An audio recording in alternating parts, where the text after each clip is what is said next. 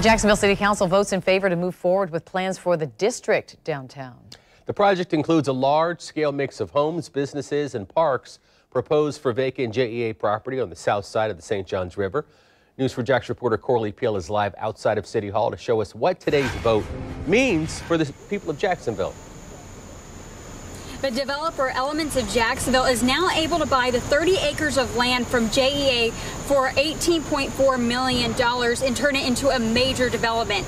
However, there was some controversy at tonight's meeting on whether it will impact taxpayer dollars.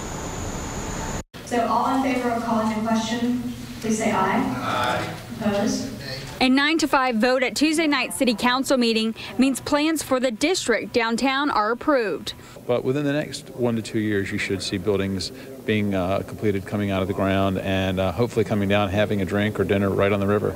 Downtown Investment Authority CEO Andre Wallace says the approval means a community development district will be created, allowing the developer to borrow money from the private market and put in actual infrastructure.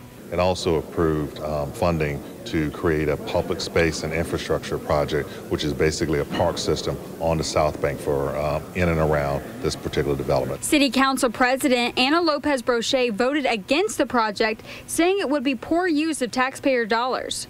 But Wallace says taxpayers won't be impacted. The public is protected on this project. The public funds goes into property that they own once the developer closes on the land and conveys to the city free 4 acres of property. That's where the public's money is going into. Right, so this won't affect taxpayer dollars. This is not going to impact the public at all. With the project moving forward, the developer says the district will put Jacksonville on the map.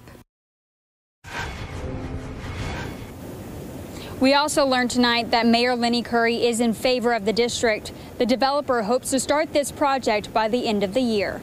Reporting live from downtown, Corley Peel, Channel 4, the local station.